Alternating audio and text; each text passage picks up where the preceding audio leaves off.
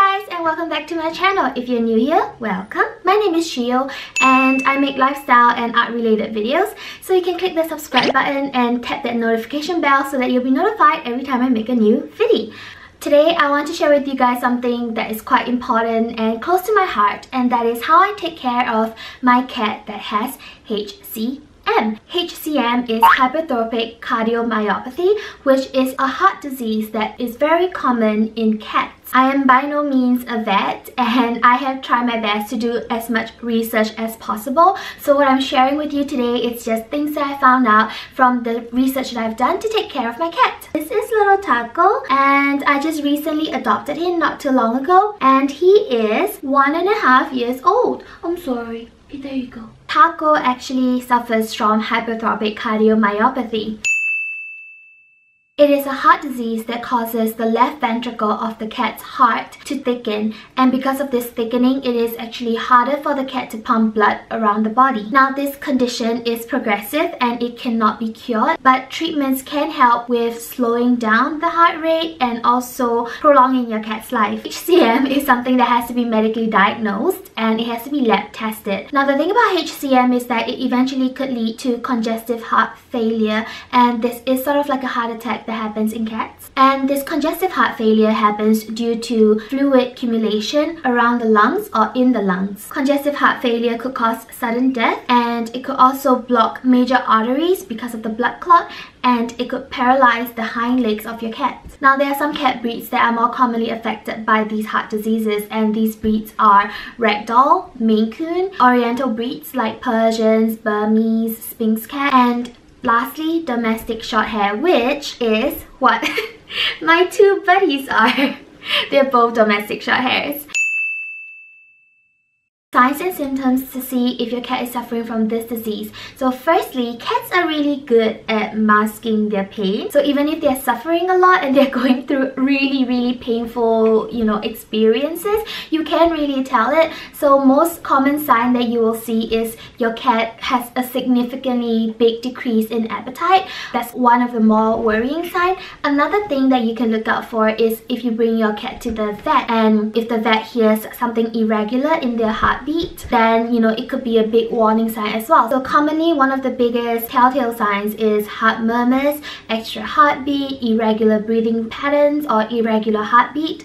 So if you notice all these things in your cat, you might want to bring your cat out for something called an echocardiogram, and basically what it is an ultrasound to see how your cat's heart is doing. So these echocardiograms cost about $600, and from what I know, some animal hospitals don't have these services, so you might have to go to a specialized clinic for the echocardiogram. Now, one more thing to look out for is if your cat is suddenly vomiting or suddenly not having appetite, or if they couldn't move their hind legs, then this could be that they are suffering from congestive heart failure, and these should be taken to the vet immediately.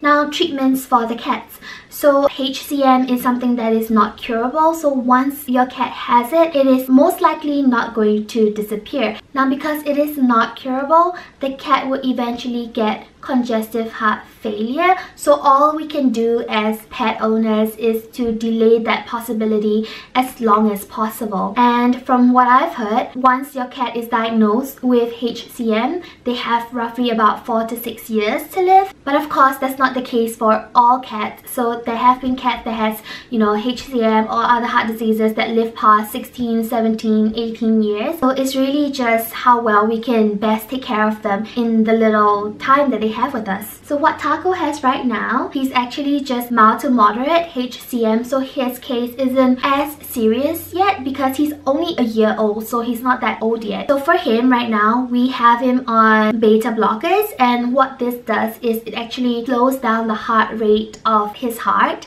so that his heart doesn't have to pump so much blood, and it reduces the stress on the heart. But because of this, it increases the stress on the kidney. Their kidneys have to work a little bit harder. So for Taco especially, I try to give him food that is lesser in sodium so that it reduces hard on the kidneys. And one more thing that I do for him is actually giving him as well as Bun Bun. This is Bun Bun. And I give both of my cats taurine supplements. Now, taurine is a very important amino acid that cats must have, and they actually get it from protein. And the thing is, cats aren't able to produce taurine on their own, so it has to be supplemented in the food. Now, taurine is naturally occurring in meat, and because cats are carnivores, they technically should get their daily doses of taurine. But the problem is, most of the commercial food that you find, even the ones that I feed my cat with, only has 0.05% of taurine in it. And for an average cat, they need about 75 to 100 milligrams of taurine every day. Also, if you're a pet owner that makes homemade pet food for your cat, you might want to be aware of how you prepare your food. So taurine, from what I've heard, is that this protein breaks down completely when the meat is exposed to high temperatures. So because I don't know how, you know, the cat food is being prepared when I buy the canned ones, what I do is I supplement them with extra taurine. So this is the taurine supplement that I give for both my cats. And so what I do is I will scoop 1/8 of a teaspoon of taurine into the cat food, and also put in the Veterinary Science multivitamins for my cat, so just 1 tablet for each cat a day. And I only do this steps in the morning. So once I'm done with that, I mix the powder and the tablet up with the cat food, and I give them fancy feast. So Bamba really likes gravy, so we give them gravy as well as poultry and beef. And then on top of that, for Taco, I actually give him his beta blocker, and this you can actually get from Walgreens, and it's about $10 for the big bottle. And now the pills come in normal regular pill sizes, but for Taco, his dosage is that he has to take 1/4 of a tablet every 12 hours. So I feed my cats always at 8:30 a.m. and 8:30 p.m. so that I'm making sure that Taco is getting his 12 hours difference in his pills. Also, what I've done is that I have cut up the pills into quarters, so I can just easily put it on top of his food and I can see it when he eats it.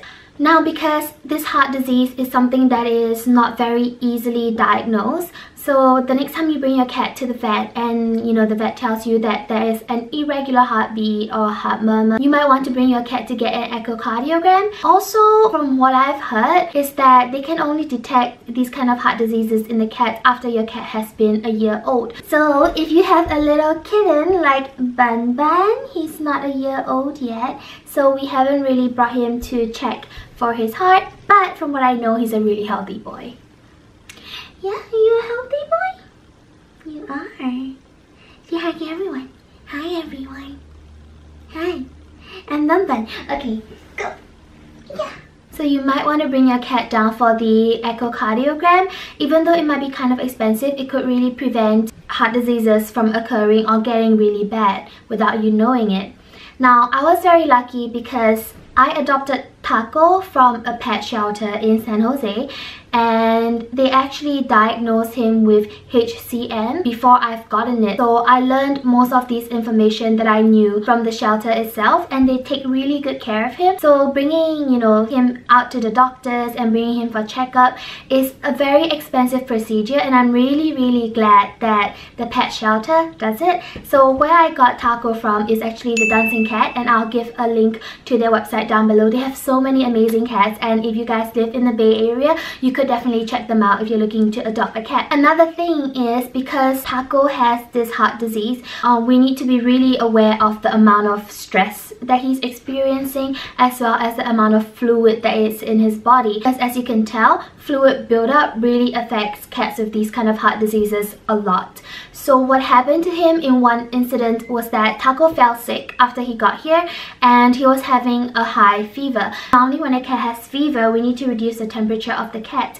So when I brought him to the vet, usually they will put the cat under IV fluid, so it's a little drip to just drain their body temperature. But because Taco has this disease, we didn't want to overload his heart or the kidney, so instead of giving him the IV, we actually had to just inject liquid under his skin to bring down his temperature. If we didn't know that he had this heart disease, then you know we would have just given him IV, and this would have brought him even more stress to the heart, which is why it is really important to get your cat diagnosed. So the follow-up for Taco's diagnosis is that he has to go for an echocardiogram every year. You have to bring him to do the checkup up every year to make sure that his heart is doing well, and you know, if need be, to follow up with medications for him. And for his beta blockers, he actually has to be on them for life, so this is something that, you know, we need to make sure that he has as well. So yeah, thank you so much for watching the video, and if you found it helpful, you can give me a thumbs up. Also, I've linked my social media down below so you can follow me on my social, as well as some important articles I found on the heart diseases. I've linked them down below as well so you can have a read. And yeah, I'll see you next time. Wishing you love, happiness, and joy. Peace out!